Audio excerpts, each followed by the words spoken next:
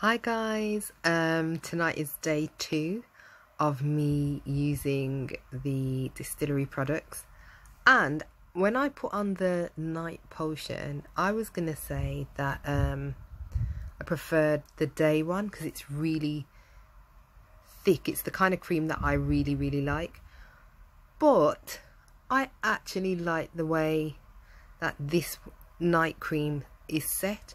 Usually I'm worried because it has it feels like it's just water based, but this actually feels like it's got a little bit of, I don't know, oil. I don't know what the ingredient would be, but it feels really it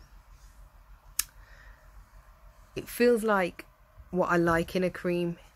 I can't explain the consistency, but I actually do like how it feels, because usually when I put creams on like the night potion one, it usually dries my skin out because it's got, I don't know if it's water based or what, but it doesn't, it will stay on and then my skin looks matte and dry again. But this feels really nice. I really like it, so I'm enjoying it so far.